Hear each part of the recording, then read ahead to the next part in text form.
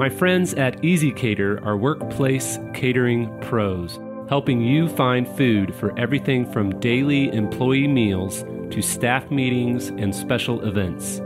Visit easycater.com/leaderassistant to find out more.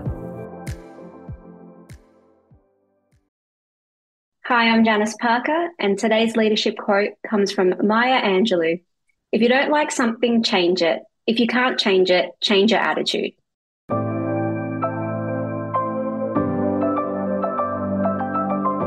The Leader Assistant podcast exists to encourage and challenge assistants to become confident, game-changing leader assistants.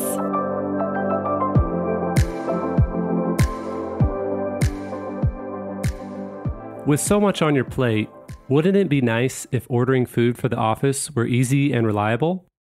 My friends at Easy Cater are workplace catering pros, helping you find food for everything from daily employee meals to staff meetings and special events.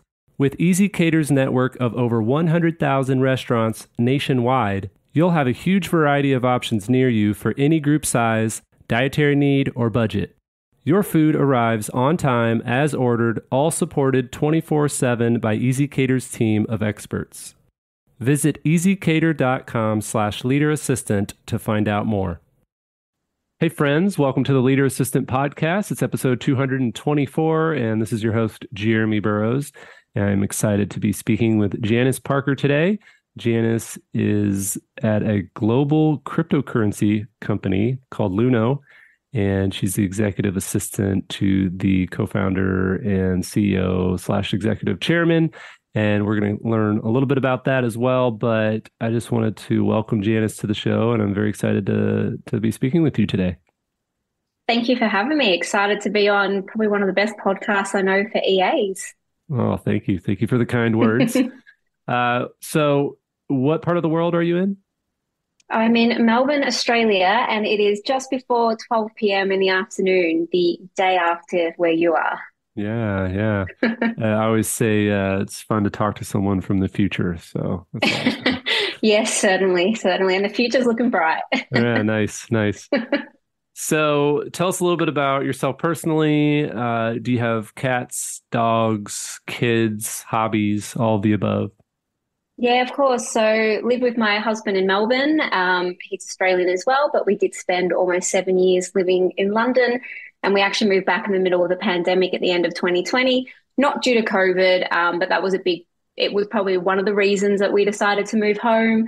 You know, London had changed like during the lockdowns and we were very far away from family and friends. So been settled back here now for 2.5 years. And we now have a 5-month-old golden retriever called Murphy, who is taking up a lot of my time training him and can be quite cheeky at times, but has kind of filled a hole we didn't realize was there. So yeah, we're loving being back in our home city. Nice. And then what's one of your favorite hobbies? Oh, favorite hobbies. I mean, I don't know if you can call being a foodie a hobby. Sure. I love going out to new restaurants and bars and cafes, and I'm always, dragging my husband along to somewhere that's like on my bucket list that I have. Probably a bit more of a relaxed hobby is I love to read. Can't say I've read too many books since the pandemic. I found my attention span decreased like a lot of people, but I do read lots of blogs and articles, and I'm slowly trying to get back into it now. And I just find it calms me down and takes me to another world. Awesome. Well, let's jump right in then. So you work at a cryptocurrency company, and the company is actually global, but you are working fully remote. Is that correct? I am, yes. So I started the role when I was in London and moved back with the role to Melbourne. Didn't actually think it was possible. It was still early days of EAs working remotely, and I think many of us didn't even think it was a possibility. But when I was actually handing in my resignation to the founder, he sort of looked at me, he smiled, and he's like, no, you're not resigning. Like, let's try and make this work. You're moving back to Melbourne. And yeah, it's been 2.5 years. Can't say it's always been easy with the time zones. But yeah, it's been a wild ride at times. But we're headquartered in London. We were founded in South Africa, and we are all over the world now. Wow. So we'll get into remote work for sure as a good chunk of this conversation, but let's talk about a couple things first. First of all, crypto. Hmm. What's kind of your elevator pitch, or when you're at a happy hour and you're talking with people, they say, what industry do you work in?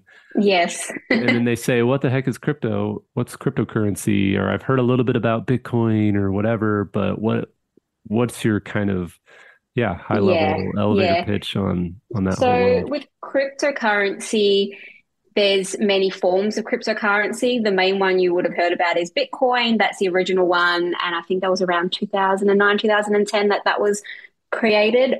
I may have the year wrong. And it's meant to be a form, we call it like a form of digital gold. So obviously it's not something that you can hold, but it's something that's meant to hold value over the long term. Another way to describe the industry is it's meant to be a disruptor to financial services. So you had like these neobanks come along and these, money transfer companies, but financial services by and large is still the same industry it has been for thousands of years.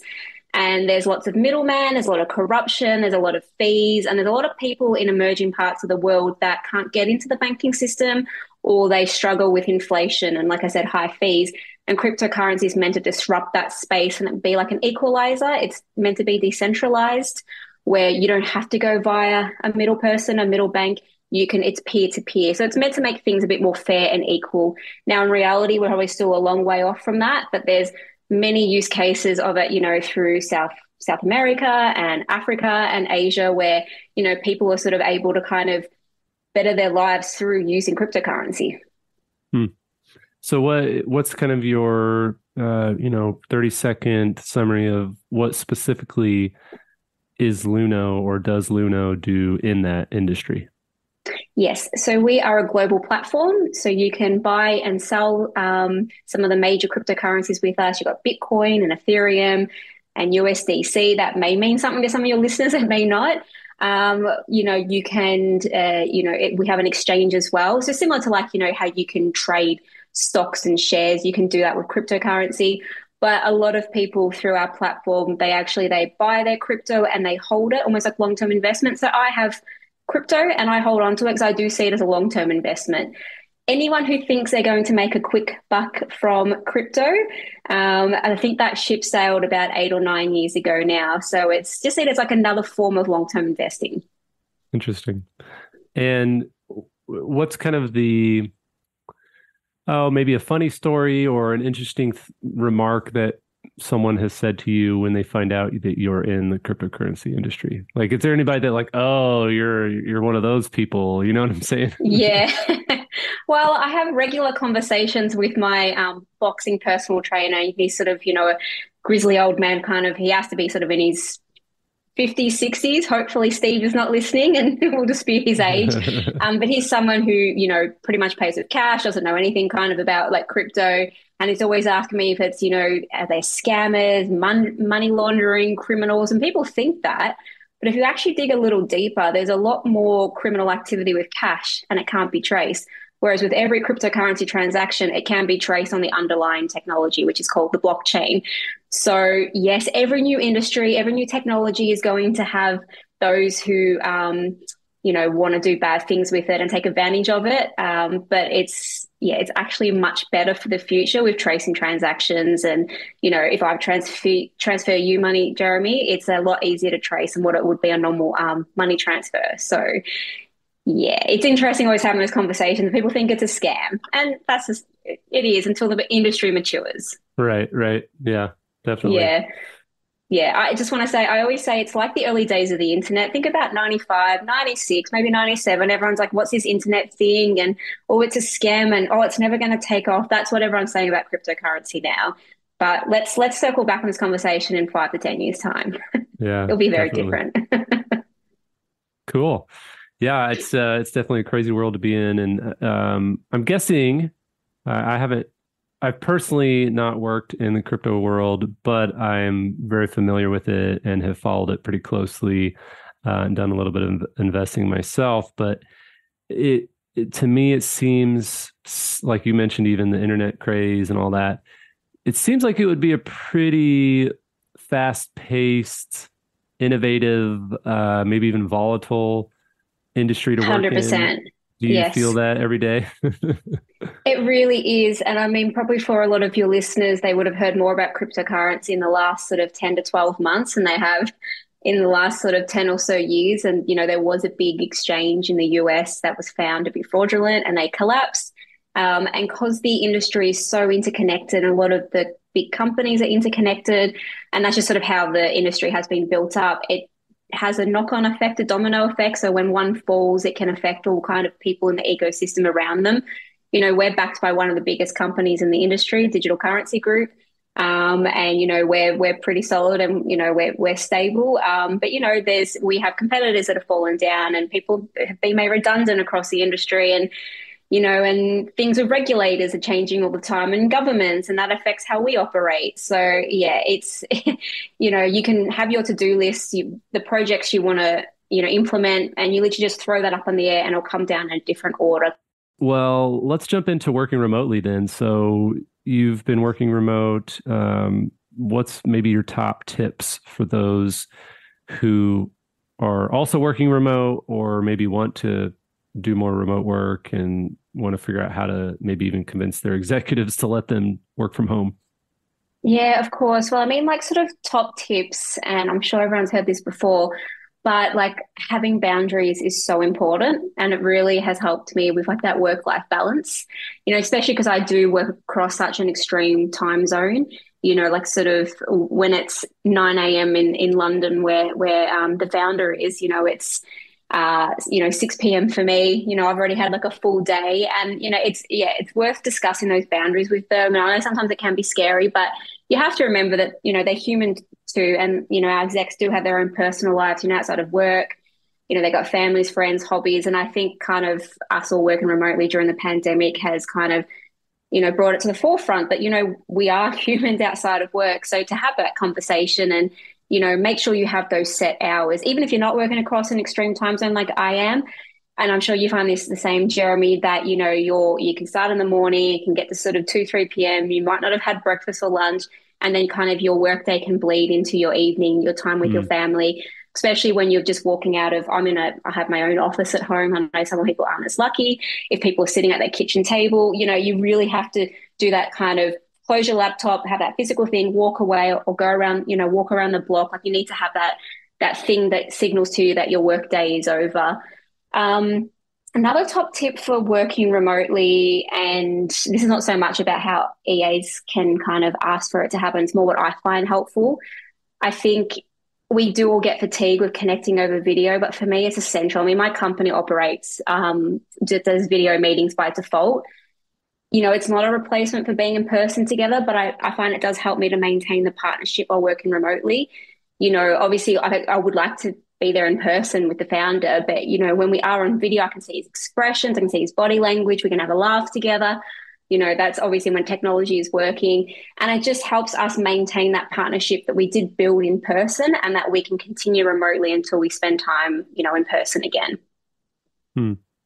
That's great. So is there a time when being remote, or maybe you can share a story or two of a situation where not being in person made it really, really hard or was not a good setup in that time or in that day?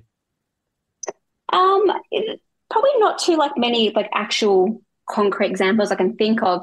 There's definitely been times when we've had like important meetings and, obviously I've, they're with a wider team and I'm the person that kind of has to cop it, and I'm dialing in at 2, 3 in the morning, which is not fun for my work-life balance, but, there is give and take, and then I have the flexibility to kind of, take the next morning or afternoon or have a longer weekend or whatever it is. I think sometimes what can be challenging, when you are working remotely is miscommunication, which is why I mentioned before about it's, essential, I think, to connect over video, but just make sure you are connecting in a regular way. And that really depends on how your exec likes to communicate. Maybe they like having phone calls. Maybe they want to do video calls. Maybe they want to talk on WhatsApp or Slack or whatever it is. So I obviously have my own personal communication style, but I adjust to Marcus, who I support. and make sure that we're connecting where he feels comfortable. And it might just be that we're chatting on WhatsApp or we're sending voice notes or emails or whatever it is. But we just need to make sure that we've got that kind of that regular meeting cadence, that we are connecting, because so many times when we've had issues with each other and then we've spoken about, we've realized that that tone of voice that is in written communication can be misconstrued, and that just having a quick conversation kind of face to face, if you will, over video can solve so many misunderstandings. Yeah, it's amazing how much nonverbal communication we do, and having our videos on is a good way to catch that when you're in a different country or time zone or whatever. Yeah. Cool. Well, I assume you enjoy working from home, working remotely?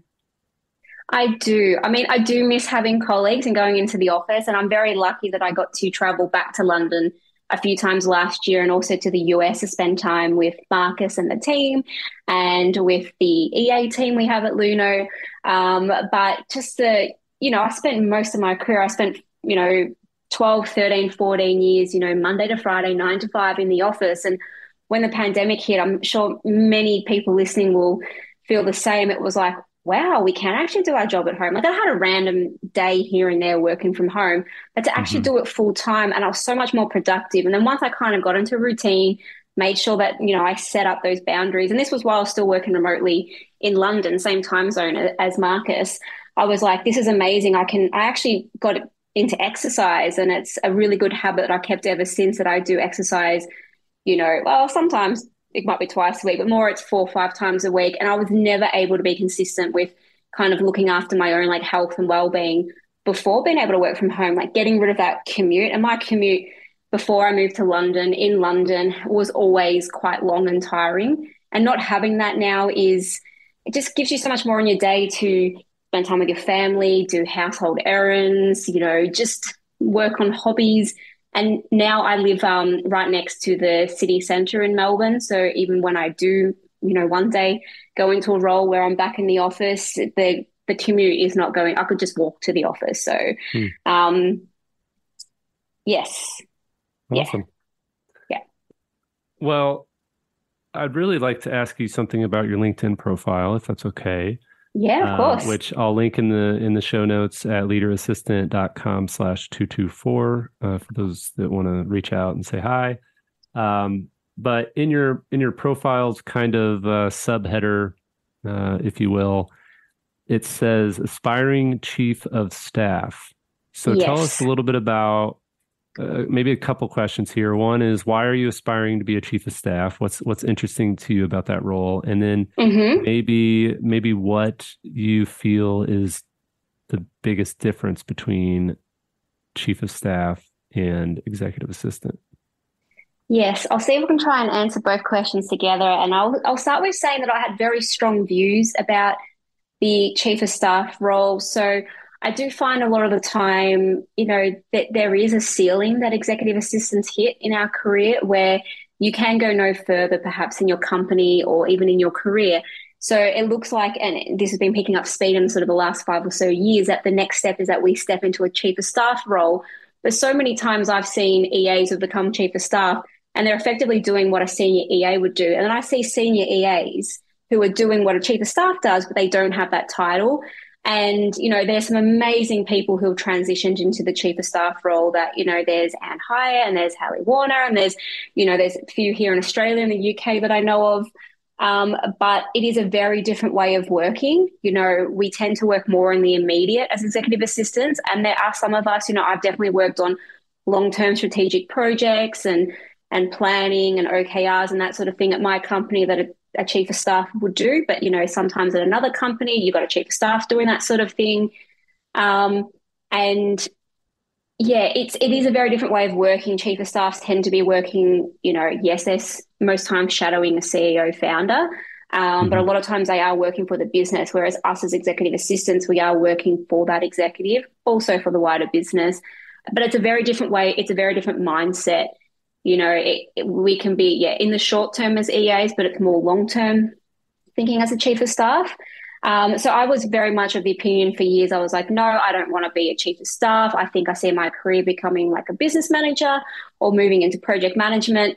But I've done a lot of like deep thinking over the last 12 months about where my career is going. And I think I'm at a point where I love being an executive assistant, but I would also love to drop a lot of I call it the core parts of the role, the bread and butter. I'd love to get rid of the calendar management and the emails and the travel and the expenses and that, and concentrate on more of the strategic planning project work that I've been kind of involved with the last couple of years. And that's where I was like, well, a great role for me to utilize those skills that I'm developing and to grow my experience is to move into a chief of staff role. So I am hoping to move into that role kind of in the next couple of years. I do want a bit more experience before I jump headfirst into that role. And yeah, it's quite exciting. I do feel like now I can see longevity in my career, whereas when I was thinking I'll be an EA for the rest of my career, and there's nothing wrong with that, but I was like, I'm not sure whether, I've already done it for sort of 15 years. Do I want to do it for another 15, 20 more? So this is a way that I can still retain elements that I love, but also remove parts where it's like, I've been doing this for 15 years, been there, done that. It's time for a new challenge. Nice. Well, thanks for sharing. And that's definitely a great goal and something to aspire to for sure. So yes, that's awesome. Watch this space. Yeah. You work with a founder / CEO, and what do you have any tips or thoughts on working with founders? Because I know I work with a founder. I've worked with CEO / founders for, I don't know, I guess like the last 12 years straight, I think.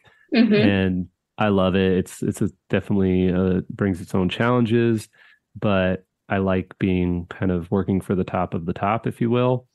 Yeah, same. What are some thoughts on your experience working with a founder, and any challenges or pros and cons to that? Yeah, of course. Well, I mean, similar to you, it's sort of been 5.5 years and I'm working with my second founder. The first one was with a global remittance company, World Remit.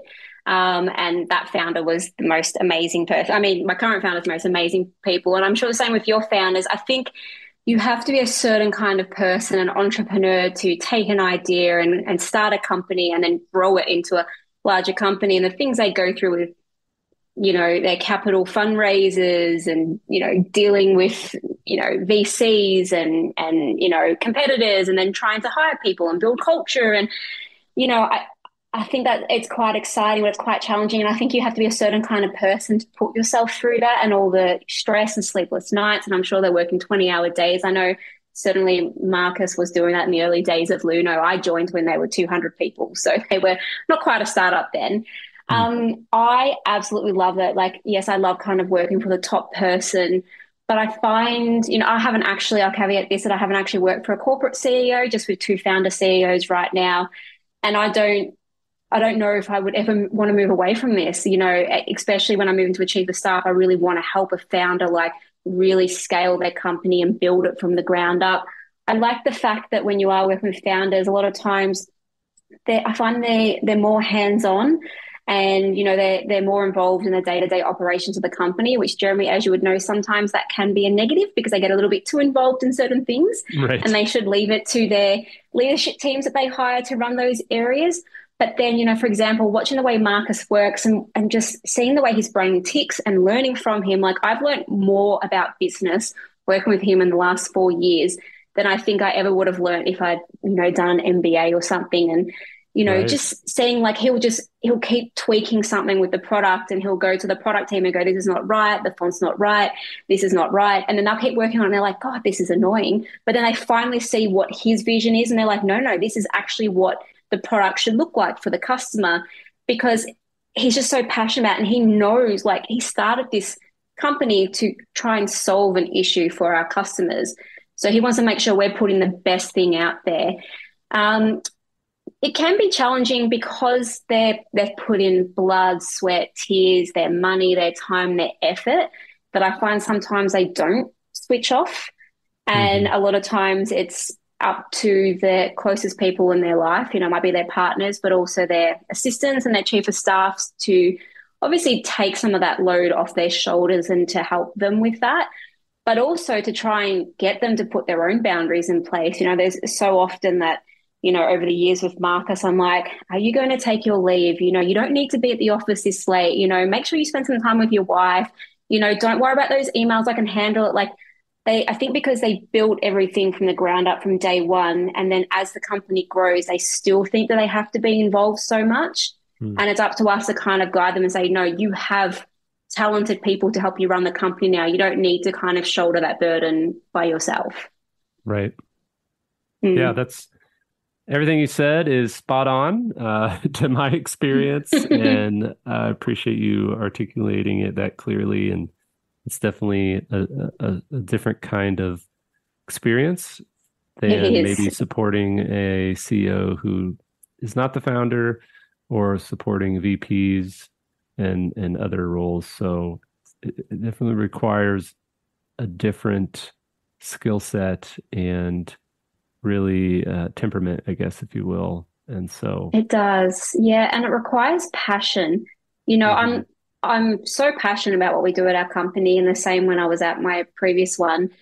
Obviously the founders are always going to be much more passionate than we are, but I think because I hate using the word, but I think it is a much more of an intimate working relationship with a founder CEO than I imagine it would be with a corporate CEO, because a lot of the times I've taken on helping with a lot of elements of his personal life to help him concentrate on the business, being his business, that, I know so much more about him and what's going on. And, and you are working quite closely together, when you're building a company, helping them to build the company. And I think if you just want to come to work and do a job, and there's nothing wrong with that, you're probably not going to last long term. It's not sustainable to be in a role like this. But if you see this as a career, and, there's room for both to see, a role as a job or a career, then I think it's going to help you sort of stay there for the long term and be able to weather the lows while you're waiting for the highs. Because there is a lot of up and down when you are working in the startup world, and, wondering if your runway is going to last a year, and, will your investors keep putting in money? And, if the market takes a downturn, how's your company going to handle that? And it's not for everyone. Like, it's not always stable, and definitely it's not stable in crypto. So you have to be willing to kind of go along for the ride. Yeah, well said. And everything you said, it's like there's just such a different level of risk, and different level of risk reward even in this type of environment. And it's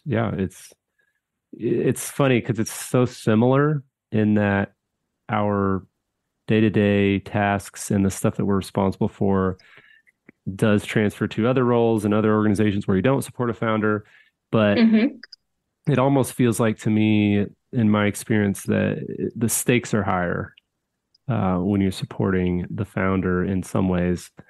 Because like you said, it's like, oh, are we going to run out of cash? Are we going to, are we going to survive through the holidays this year? And then you get through the holidays and you're like, all right, are we going to survive next year? And it's just, it's definitely exhilarating and exhausting. It can be at times.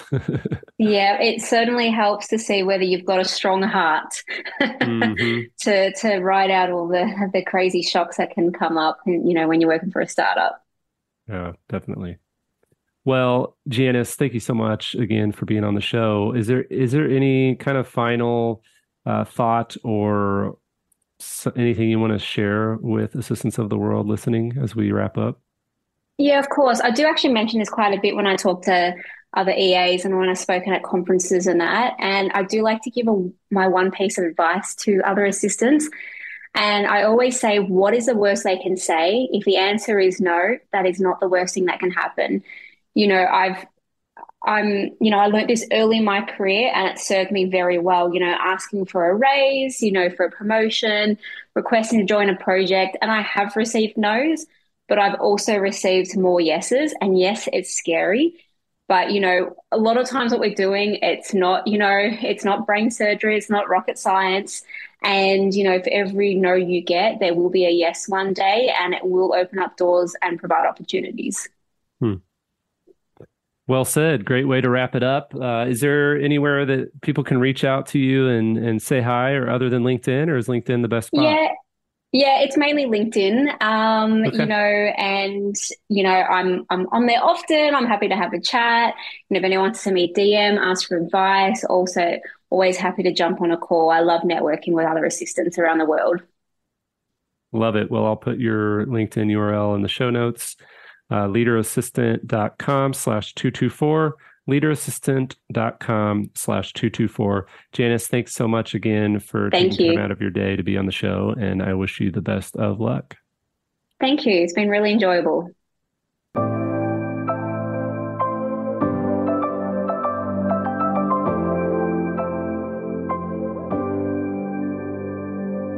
Please review on Apple Podcasts.